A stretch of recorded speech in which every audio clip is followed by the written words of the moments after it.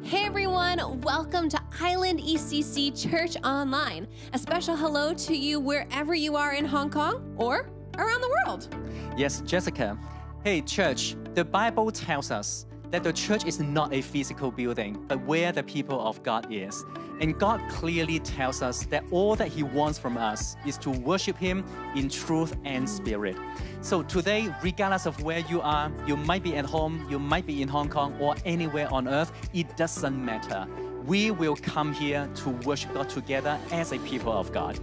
Now, we understand and recognize that our world and our city are in really difficult times right now. And it's in these moments that we need to trust and we need to believe that God is sovereign. In fact, Paul teaches us this in Romans 8:28 when he writes, "And we know that God causes all things to work together for good to those who love God, to those who are called according to His purpose." And so as a church community, let's continue to trust and believe that God is sovereign, that He is working all of this out. And as a church, we're going to continue to seek His will and prayerfully navigate these difficult circumstances. So let's prepare our hearts and our minds, and let's join our voices together to sing some songs in order to worship God together. Amen.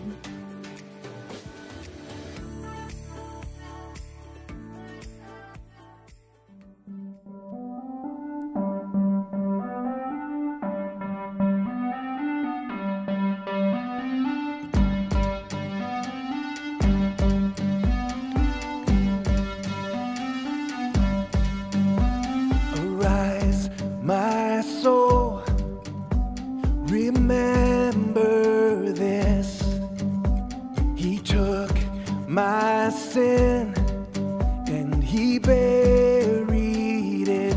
No longer I who live, now Jesus lives in me. For I was dead in sin, but I woke up to see the light.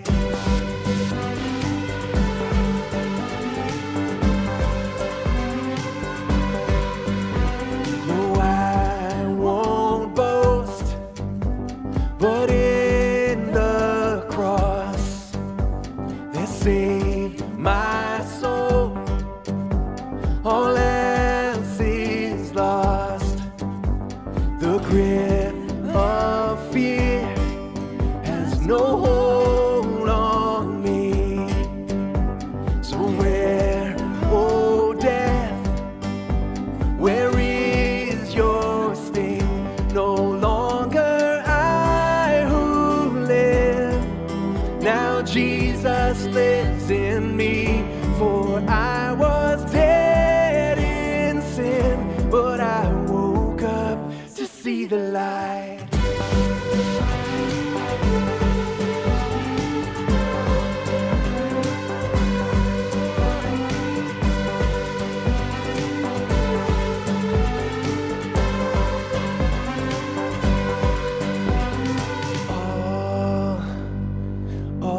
This for your glory, all for you, all of this for your glory, all of this for your glory, all of this for your glory. No longer Jesus lives in me. For I was dead in sin, but I woke up to see the light. Yeah.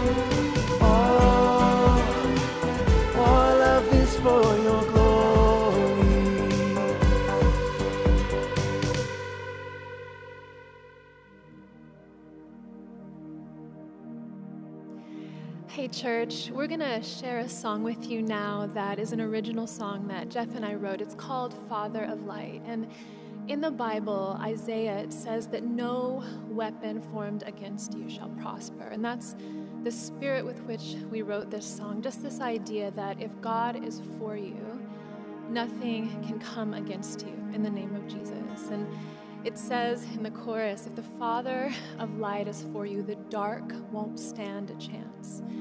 When we get to the bridge, it says, fear, the cross has conquered you. And this is just such a powerful truth that I feel like we all as a church need to cling on to right now. This idea that God is for us, that there is no weapon formed against us that will prosper, and that one of our greatest tools here on earth is our worship. And so I hope wherever you are, as you're joining in today, you just step into worship, declare these truths with us.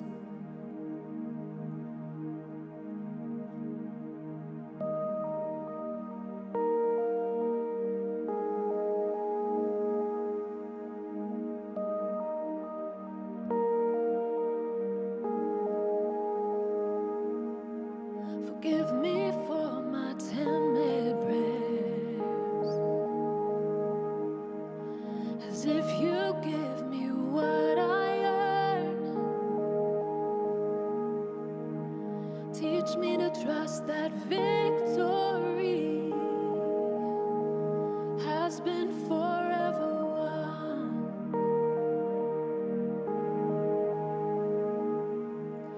Forgive me for my unbelief, as if I need another sign. I know the power of Christ in me brings dead things back to life.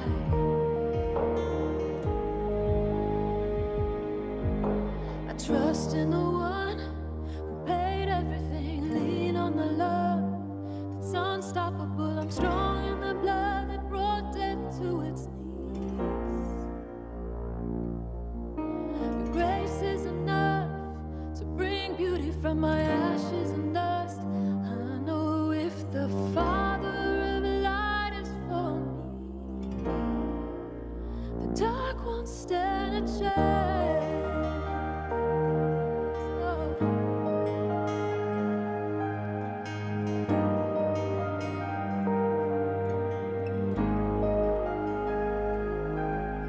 Stir in me a reckless faith that turns away from safety's snare. Calm with courage to walk on waves and follow you anywhere.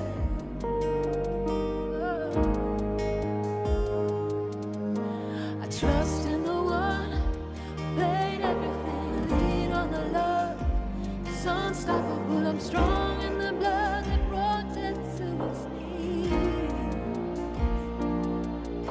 Your grace is enough to bring beauty from my ashes and dust.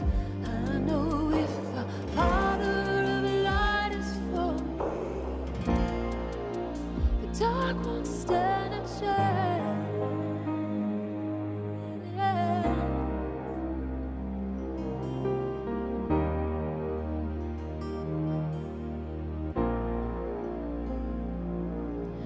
And fear the cross has conquered you, your lies defeated by the truth. Hopelessness, I'm done following your lead. Doubt you'll never be enough to overcome my Father's love, who gave away His only Son for me. Yeah. Fear the cross has conquered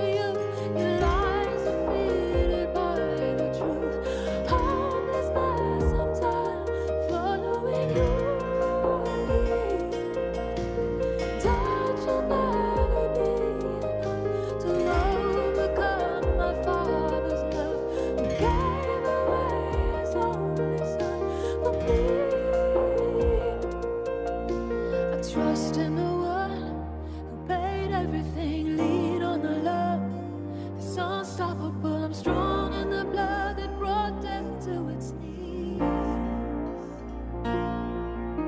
Your grace is enough to bring beauty from my ashes and dust. I know if the Father of light is for me, the dark won't stand a chance.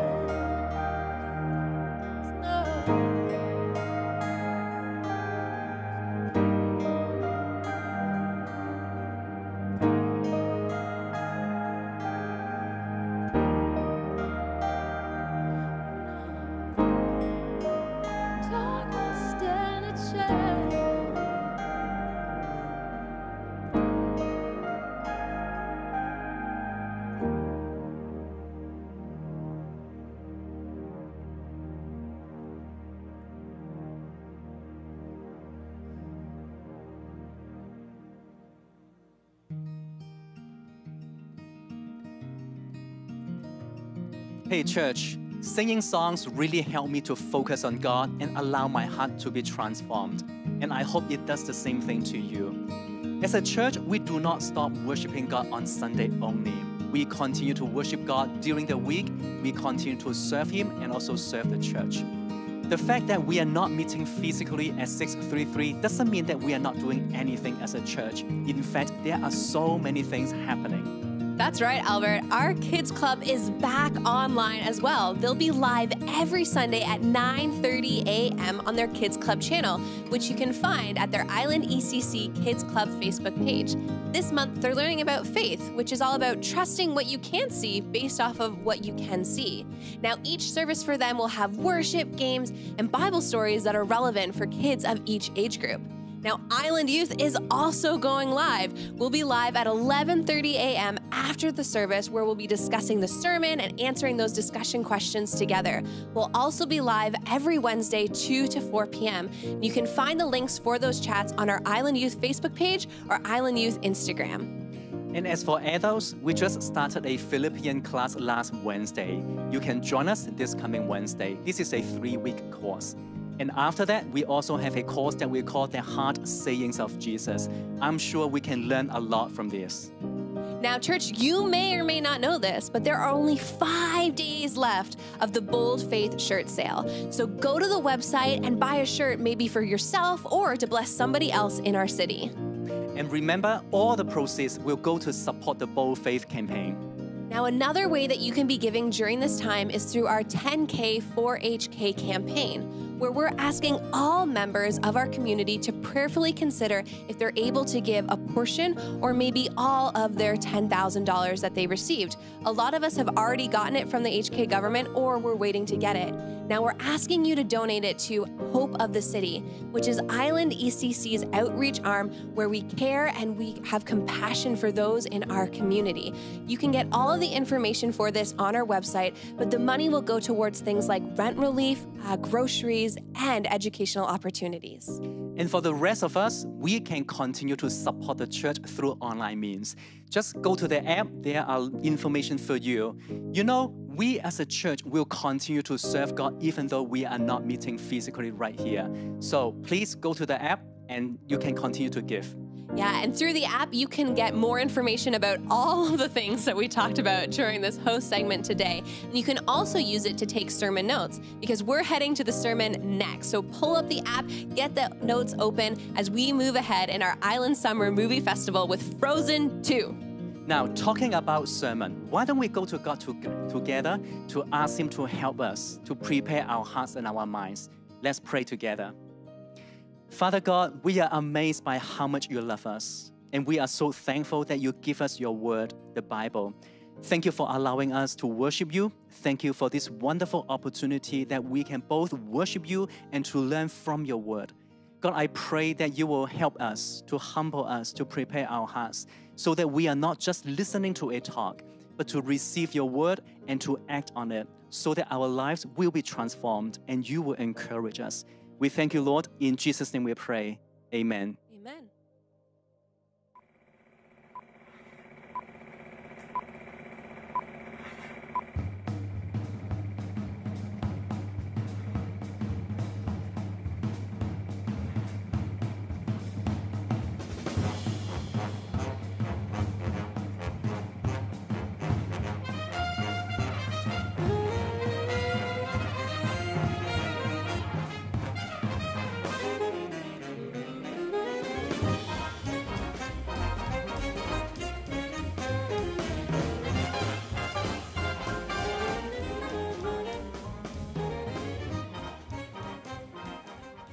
Hey, welcome, church. Thanks for joining us for Church Online as we continue our series, Island Summer Movie Festival. I'm Eric. I'm one of the pastors here, and I'm just glad that you're here today. And you may be wondering, wow, how did you get so privileged a position to be able to teach in Frozen 2 week? Because I know that's what you're thinking. Well, to kind of shed light what happens behind the scenes here, we had a competitive Frozen karaoke competition between the pastors, and I narrowly came on top, past Pastor Rick. So I had the privilege of doing this. And luckily, all this time, I had secret training happening from my daughter. And so, Eden, I just want to thank you so much for ending every night at our house with a Frozen song. Little did I know you were God's plan for preparing me for this moment. So thank you for that. And honestly, talking about surprising plans, how about life, huh? When I think back even last year to 2019, there was so much uncertainty happening in our city and around the world. We didn't know what was happening. And we got to November 1st when Katie and I welcomed another boy into our family. And he was born about 2 a.m., which I remember because shortly after I welcomed him, they kicked me out until I could come back at lunch.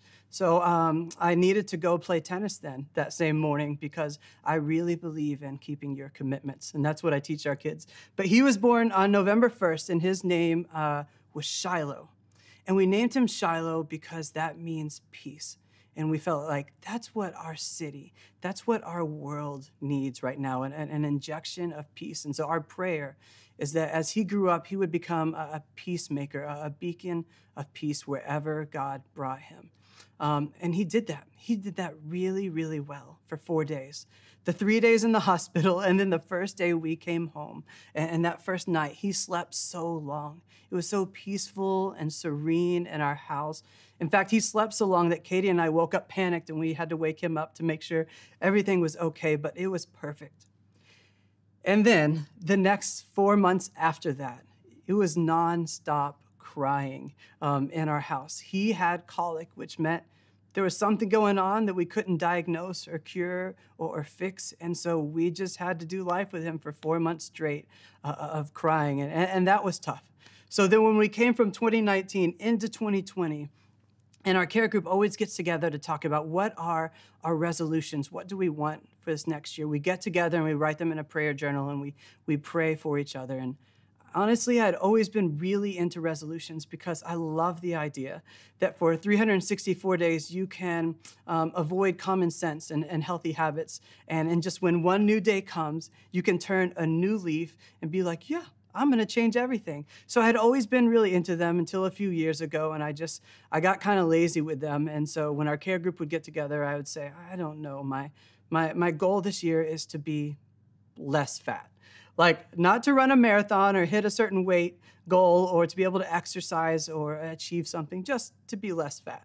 I wanted to set the bar low, so if I had failed up to December 31st, maybe I could squeeze out some pounds on that last day or just a few grams. And so that was really great till I realized there's a family in our care group who has a big prayer wall at their home. So every time you go over, it's beautiful, except you see, the only thing you know about Eric is Eric, be less fat. So that didn't work out. And so I thought, okay, when I get to this year and we met as a care group for 2020, what did I really want and desire? And I was thinking about it. And I was like, honestly, God, what I want is just normalcy. I would love for just peace and a routine and to be healthy. And well, that kind of bombed. And I'm sure that is with so many of your New Year's resolutions as well. We just didn't know what to expect. And so we want to just ask the question, since we're all in the same place, of what do we do when life is just long, when it doesn't stop or it doesn't change, when it keeps tripping us up, when 2020 is like the schoolyard bully who gives you a wedgie, and he's just made things uncomfortable for us. He's put us in a place where we're all just tense and we're asking, great, what do I do now? Hope you love that imagery. But we're all asking that question of, what do I do when I feel stuck or directionless? What do I do when the worry or the what ifs that occupy my mind are paralyzing? And as Frozen prophetically put it, in 2020, we've all gone into the unknown. And very few of us are buying Olaf's fanciful thoughts of, well, it's all going to make sense when we get older. I think we're coming to the realization it just might not make sense. But before we dive into that story, I want us to dive into a story that is fundamental for who we are as a church, a story with words from Jesus in Matthew 6, some red letter words of Jesus talking to people that he loved that followed him, who were dealing with worry and anxiety, and him trying to speak life and truth into them. And these verses, they capture the emotional moment of anxiety or uncertainty that so many of us are living in. So let's look at that together in Matthew 6. And let's look at God's heart as he's trying to explain how he cares for lesser things, how much he cares for lesser things in hopes of magnifying and helping us to know how he cares for greater things. So let's do Matthew 6 together. Jesus says to people he loves, he says, "Therefore I tell you, do not be anxious about your life, what you will eat or what you will drink, nor about your body, what you will put on. Is not life more than food and the body more than clothing? Look at the birds of the air. They neither sow nor reap nor gather into barns, and yet your heavenly Father, he feeds them. Are you not of more value than they are? And which of you, by being anxious, can add a single hour to the span of his life? And why are you anxious about clothing? Consider the lilies of the field, how they grow. They neither toil nor spin. Yet I tell you, even Solomon, the world's richest man, in all his glory, was not arrayed like one of these. But if God so clothes the grass of the field, which today is alive and tomorrow is thrown into the oven, will he not much more clothe you, O you of little faith? Therefore, do not be anxious, saying, well, what shall we eat, or what shall we drink, or what shall we wear? For the Gentiles seek after all these things. And your heavenly Father, he knows that you need them all. But seek first the kingdom of God and his righteousness, and all these things, they will be added to you. Therefore, do not be anxious about tomorrow, for tomorrow will be anxious for itself. Sufficient for the day is its own trouble." Now, Jesus is describing, again, to a group of people he loves who, depending on your version, are stuck with worry or anxiety. But he's teaching them, and he's saying, look at the birds. They don't have a savings or an investment account. Look at the lilies of the field and how they're clothed. They don't run to Zara for the next sale. But God takes care of them magnificently. And those are flowers and birds. And Jesus says, look at you. Your heavenly Father, he knows what you need. He is going to take care of you. So this is way more than just first world problems in the first century. Jesus himself is saying that the fears of tomorrow, the worries and anxieties, that they're not yours to carry. They're not yours to plan out how they will be resolved. And it just seems like the people he was talking to, and maybe you can relate, were getting stuck. Their myopic view of their concerns were robbing them of the life that God intended them to live. They were being, you could say, frozen by their worry. You see what I did there? You can't buy transitions like that. So I want us to leave us in that moment with Jesus in the crowd and his concern for their concerns. And I want us to jump into a story here where we find a character that is in a similar place. So in case you don't have a 4-year-old girl who is upset because you didn't name her Elsa, and you haven't seen Frozen 2 yet, let me kind of set the stage for what's happening for the scene that we're going to enter. And what you basically need to know is that Frozen and Frozen 2 is about two sisters. Elsa, who's the older one, and she's the queen, and Anna. And they live and rule in the kingdom of Arendelle.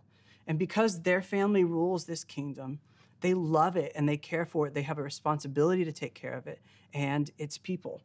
But as we come into Frozen 2, the kingdom of Arendelle has lost its peace and its stability, everything that it's known and its prosperity for years. And the people of Arendelle have had to flee for safety. And so it's at this moment where Elsa and Anna are called into the unknown on a dangerous journey. And they're going to find out that there is a dark side of Arendelle's past, a wrong that they have to make right. And they don't know where the journey is going to lead them. But they hope to discover the truth and to save their kingdom. So The scene we're going to jump into, or we would if we were together, and I'll kind of describe to you and kind of set that scene, is it's a song, of course, because it's Disney, and it's at a spot where Anna is at her lowest. The motto that she adopts, the name of the song, The Next Right Thing, is great and is really helpful, albeit it comes from a troll. But she is caught in a moment of loss.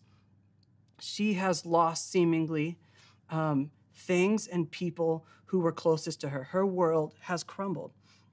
And singing and saying and thinking about the wise saying of the next right thing was her attempt to cope with and deal with the question of, what do I do when I don't know what to do?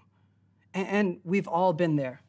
And in fact, in case you're thinking an animated film is completely disconnected from real life, the actress who voices Anna, Kristen Bell, as you read some interviews by her, you find that this was an important moment for her as she wrestled with this narrative, the script, and what Anna was going through. Because she felt that Anna's development through grief and resolve gave voice to the depression that she had been feeling. And so she watched this character navigate that tough journey. She herself was able to navigate that journey too. So sometimes, even in an animated film, feeling the emotion or hearing the attempt of someone else trying to articulate what they're going through, their struggle, it connects with you. And seeing someone else allows us to get outside of our own world and see things anew and afresh. And really, that's the beauty of art. That's what film, that's what music, that's what painting, that's what poetry does. It's a laboratory of perspective and thought and struggle that allows us as a participant to watch someone else wrestle with the tough things of life. And so I really think this is an amazing song and moment where we get to also wrestle with maybe stuff that we're going through. So the song is The Next Right Thing. After service, we'll provide you the link. You can go watch it on YouTube and belt it out and sing aloud. And I know you're asking, Eric, well, you won the karaoke championship. Aren't you going to sing it to us too? And I would just say to you, I'm wise enough to go out on top. So I'm just going to read some of the lyrics that capture her journey for you. And so this is Anna in The Next Right Thing. She says this: I've seen dark before, but not like this. This is cold, this is empty, this is numb. The life I knew is over, the lights are out. Hello, darkness, I'm ready to succumb. So you're capturing the overwhelming feeling of grief and hopelessness that she's carrying. But as you see her in this process, here's where she starts to come by the end of the song. She says, okay, I won't look too far ahead. It's too much for me to take. But break it down to this next breath, this next step, this next choice is one that I can make. So I'll walk through this night, stumbling blindly toward the light, and do the next right thing. And with the dawn, what comes next? When it's clear that everything will never be the same again, then I'll make the choice to hear that voice and do the next right thing. And so none of us are immune to this moment. It's such a great song that captures the stuckness, if that's a word, that we all feel sometimes, whether it's a beloved animated character, whether it's the real life actress who voices her. All of us have a place in our present moment or our past that we can go to where we have felt that before. And in fact, it's a rephrased, maybe a redeemed expression of this motto that has been my guiding light for the last 15 years. It wasn't from a troll, albeit my professor was old, but he said this to me and it stuck with me. He said, we need to be focused on the next faithful step. The next faithful step. And so if I ever get a tattoo, maybe that's what it will be, of course, in some other language because it's much cooler, but next faithful step. Next, as in what is in front of me? Who is in front of me if I'm being present? Or what is inside me if I'm being present with myself and what's going on? Faithful. What is in alignment with what God is calling me to or who he is calling me to be? And step, to take action. That fear is not my master, that I haven't been given a spirit of fear or timidity. So before we circle back to Matthew 6, let me show you a verse that I have found that perfectly illustrates this concept of how God leads us. And it's found in Psalm 119, one of the most amazing chapters in the Bible. Psalm 119, 105 says this, that your word is a lamp to my feet and a light to my path. And so hidden in this imagery is rich meaning and context to how God relates to us. So if you would allow me, I'd love to show you for just a second what that is like. In ancient Israel, travelers who were traveling by night, they used to carry a small lamp like this. It would be a bowl, and it would have a small opening at the end that would support the wick. And as you notice, their lamp may have been a little bigger than this, but it was only enough light to light up their surroundings, to let them know what is the next step or 2 steps ahead. It was never enough to open up their whole path forward. And this is a beautiful imagery for us for how we're meant to listen to God and walk with God, dependent on each step. But it's also a tough reality because most of us don't want a little lamp that does the next step or 2. We want a floodlight that reveals everything. What are the hurdles that are going to be coming up in weeks for us? That's what we really want. We want a God who is a fortune teller, who tells us the future. But that's not really God's plan for us. That may be our plan, but it's not his plan to reveal the whole future. Because knowing the future never really changed anyone.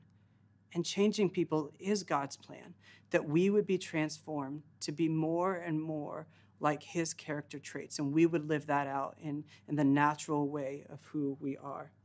See, in the kingdom of God, transformation is way more important than information.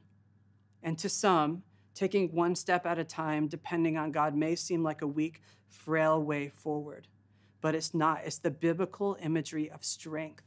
When the Israelites were led out of Egypt, they had to depend on God for direction and destination. Every day when they woke up for manna, they had to depend on him that it would be there the next day.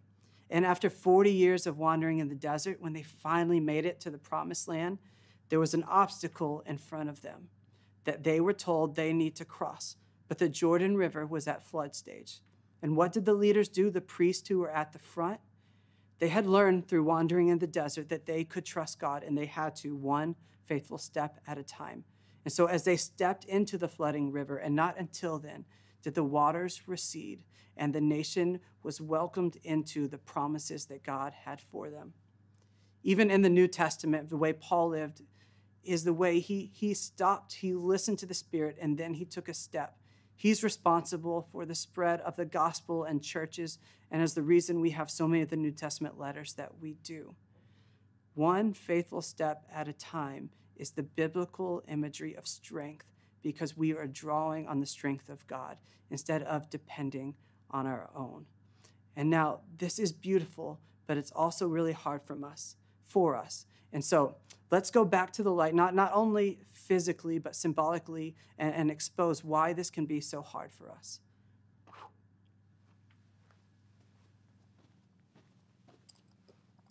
Now, why this matters so much and why this is hard is because the thing we instinctively want to do when we're stuck or we're down is usually the thing preventing us from moving forward. So when you're stuck in the past and you're dwelling on disappointment or maybe people who have failed you, the one thing you can't do is it's really hard to think about the future and have hope for that. But that's what will help move you forward. When you're in a struggle or you're in a fight with someone, the thing that will help you move forward to reconciliation is talking with them. But usually the last thing that you want to do is to talk with the person that you're mad at. And if you ever find yourself in life wanting to be less fat, the thing you naturally want to do is to keep watching Netflix, not get out of bed. But the thing you need to do is to choose a healthy eating plan and to work out and to turn off Netflix. And so you're just kind of torn all the time. The thing that you instinctively want to do when you're at your low spot is usually not the healthy choice for you. And we can be our own worst enemy sometimes. We all, at different points in our life, we play God, and we're not even a good God to ourselves. I mean, forget all the people and circumstances that have led to your life circumstances that you don't like. Forget that. When I play God, I routinely fail to do what is good for me. And I think that you might find the same thing. And this is why trust in a real God, having a connection and listening to be able to take that next faithful step is so important. Because as we allow God to lead one faithful step at a time, we can trust that he is leading us to what is best. We can trust that he can accurately see outside of our circumstances in our own little kingdoms and bring the healthiest perspectives and the best next steps possible for us. And here's what I've taken. If we circle back to Matthew 6 in verse 32, here's what I've taken. Your heavenly Father knows what you need. Jesus' exact words. He knows you, and he knows what you need. And God is not like us. He's not 50-50 on his follow-through or on whether what he's actually leading to us is good. He is the definition of consistency, of reliable, of faithful, of good, of just. And so imagine this God is with you when you're stuck, when you're in your valley at your lowest spot, when you feel hopeless or helpless. And that is good news, isn't it? That God is with you. And to be honest, God is not scared of the valley like we are. Remember, his goal is not revelation of the future, but transformation in the present. And these moments when we're at our lowest are ripe with transformational potential as long as we keep taking the next faithful step. And I say that because it's in these moments where it's so easy to bail out on the transformation. Our proclivity for self-protection will always outweigh our preference to go through the hard process of being transformed by God. And that is why when we go at 32, we have to continue on to verse 33, where God says, and the verse, if you're part of Island that you know really well by this point, is that we are to seek first the kingdom of God and his righteousness. Now, Jesus told his hearers this, and he tells us this because we will always protect our own kingdom first. He says, seek first the kingdom of God because he knows it's part of the curse where we look out for ourselves and our world first. And in a sense, as you watch Frozen and you catch Anna's moment of time where she is at her lowest, she's left with a choice. Not of her own doing, but her own kingdom has crumbled and she has lost so much. And the thing that compels her to do the next right thing is thinking of a kingdom that is greater than her own. And that's not easy. It's not easy to be able to let go of your own kingdom as number one. What you thought your future should look like, where you feel like this relationship should be at this point, where your financial stability should be at because of how hard you have worked. And so your next faithful step, honestly, and you need to be honest, it may be your hardest one, but it's without a doubt the most important one. Your next faithful step, whatever season you find yourself in, it may be the hardest step to take, but is the most important one that you will take. And so here's what I want to kind of do to close up is I want us to think about ourselves and where we find ourselves, and then I want us to turn and think about someone else. So when you're feeling stuck, when you're feeling kind of helpless or directionless, here's a question that I want you to ask. What does it mean for me to be faithful in this moment?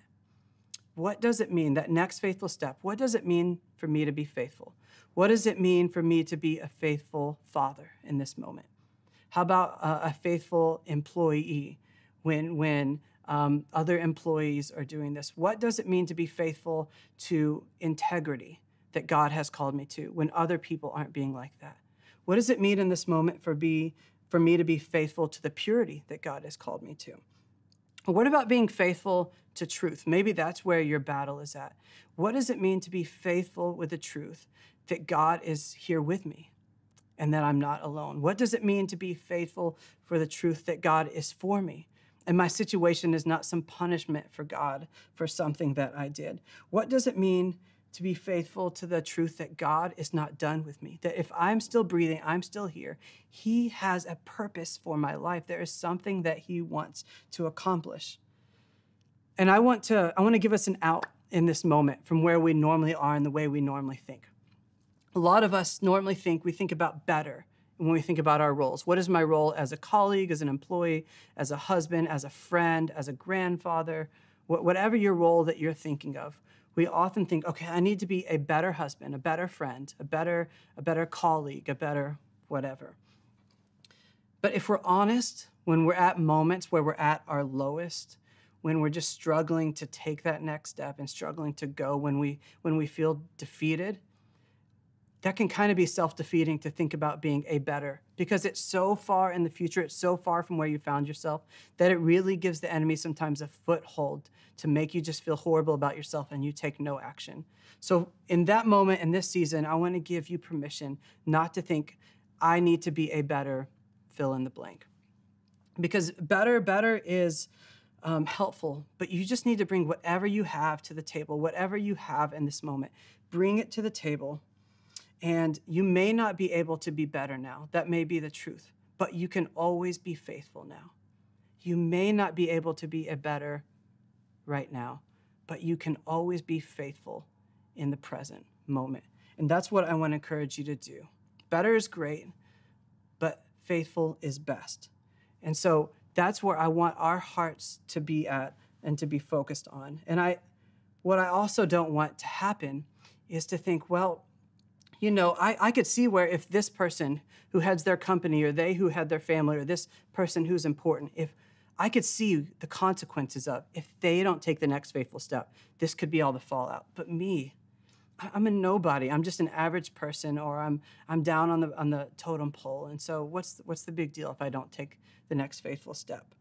But I don't want you to think that anyone or any next step is insignificant, because the level God uses your faithfulness to bring about his good, his change, his blessing is in no way proportionate to your perceived level of influence.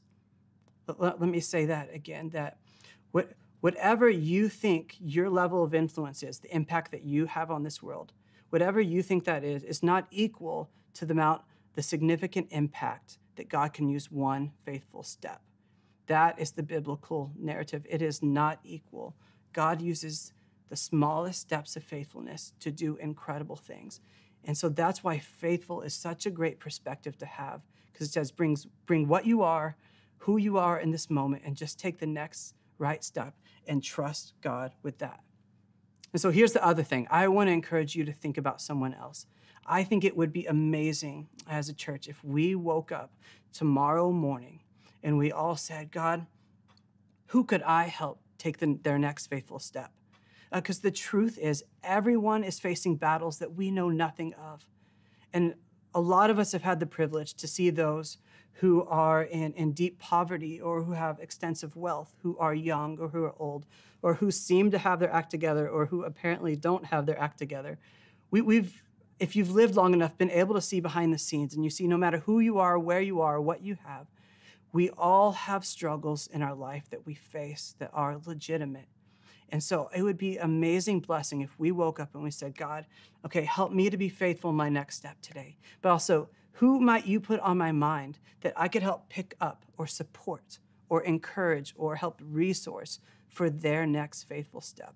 I think that would be a beautiful, small step of healing in our city and in our church and beyond. So I want to encourage you to do that. Think about yourself, but also think about someone else. And I want to close with this. Years ago, Elizabeth Elliot, she wrote a book closer to the end of her life that was both about being Christian and being family. And it was about the blessedness of simply doing the next thing. It was something that her mother had read to her growing up. There was this poem in there that her mother had read to her as she was a young girl, and it had stuck with her.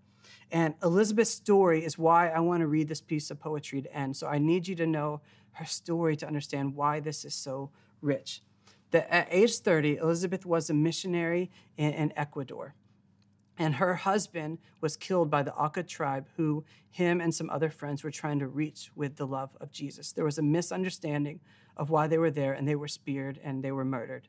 And she was left at that point with a 10-month-old girl. She's 30 years old, and she had a choice to make.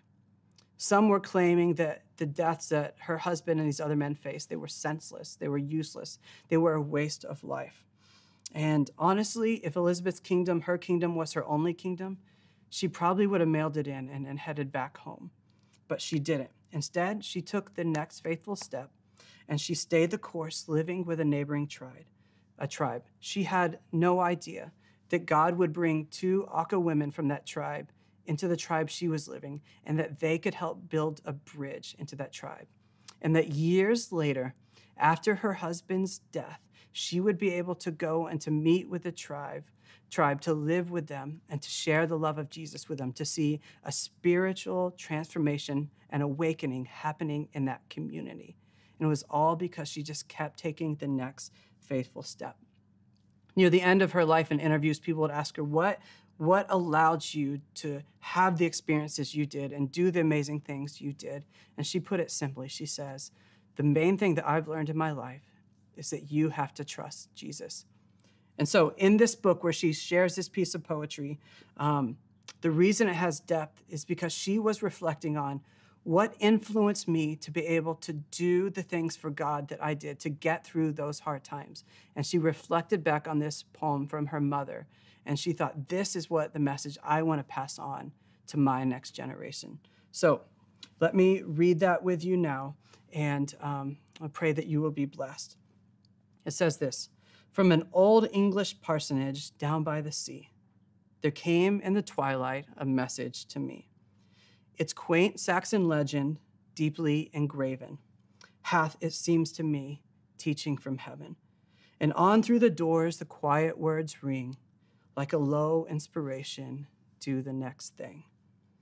Many a questioning and many a fear, many a doubt had its quieting here.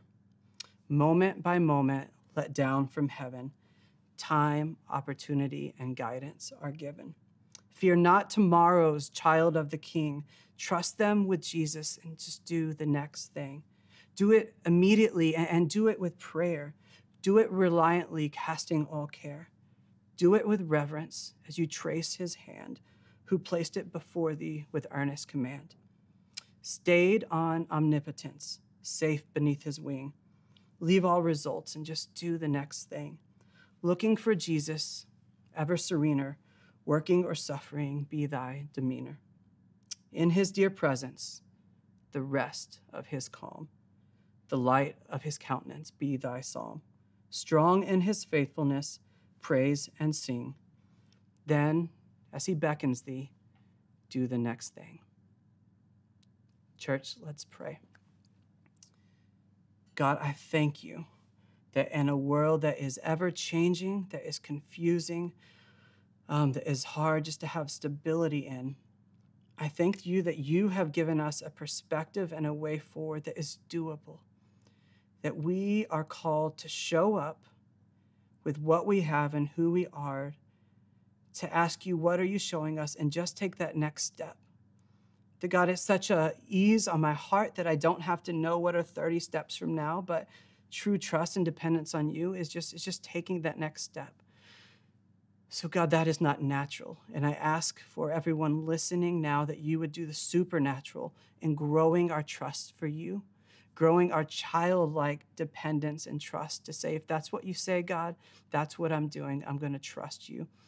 And we pray that you will get the glory from that, you will be blessed, and we will experience more and more peace and confidence as we walk with you in this manner. We pray this in Jesus' name. Amen.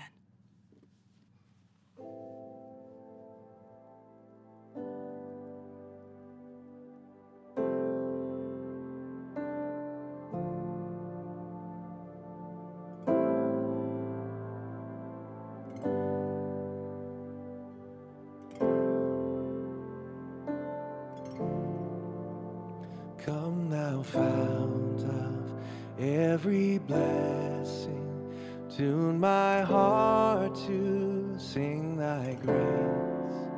Streams of mercy never ceasing, call for songs of loudest praise.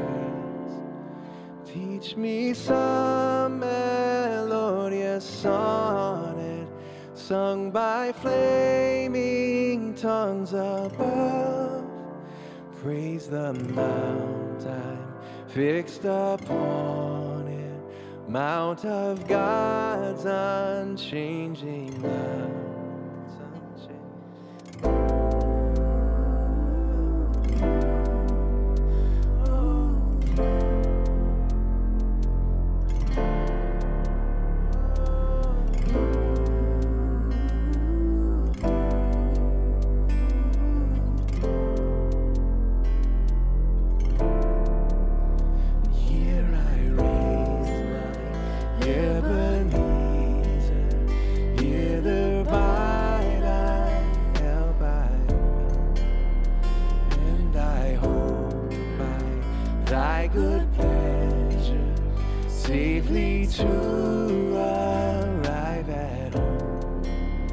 Jesus sought me when a stranger, wandering from the fold of God, He to rescue me from danger, interposed His precious blood.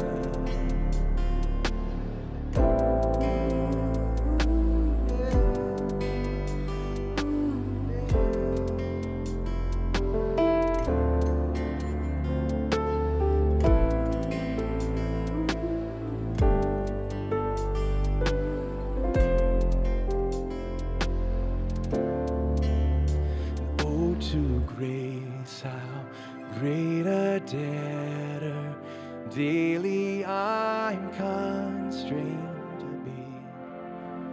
Let thy goodness like a fetter bind my wandering heart to thee. 'Cause I'm prone to wander, Lord, I feel it.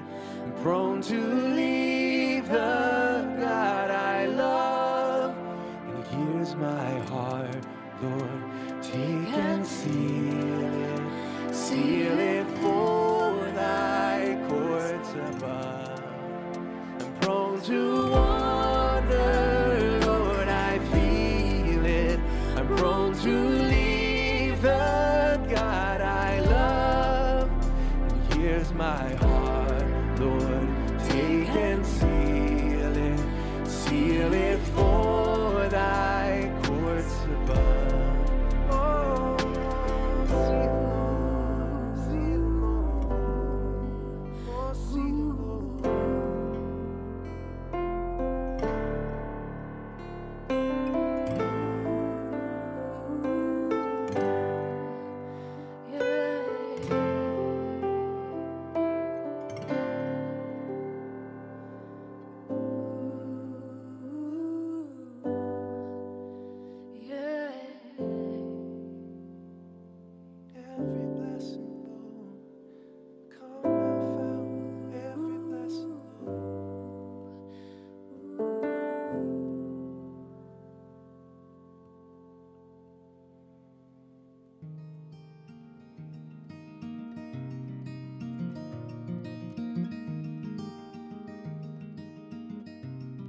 Amen.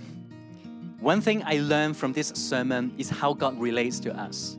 God may not reveal everything in the future to us, but because He is a safe God, we can trust Him. When we take our first step, God will reveal to us the next one. He is such a faithful God. Now, as a church, we're going to continue to take faithful steps. So if you'd like to partner with us in what we're doing, then we'd love for you to join us by giving online through our church app. And remember, when you go to the app, you can get all the information you need. Classes, activities, and how you may support the 10K for Hong Kong. Reflection questions are going on the screen after this message. So if you'd like to discuss those with your friends, your family, your care group, we'd highly encourage that. Now, next week, we're going to continue on in our Island Summer Movie Festival with the movie The Blind Side. So we'll see you next week at Church Online. Stay healthy and stay safe. God bless you. See you next week. Bye-bye. Bye.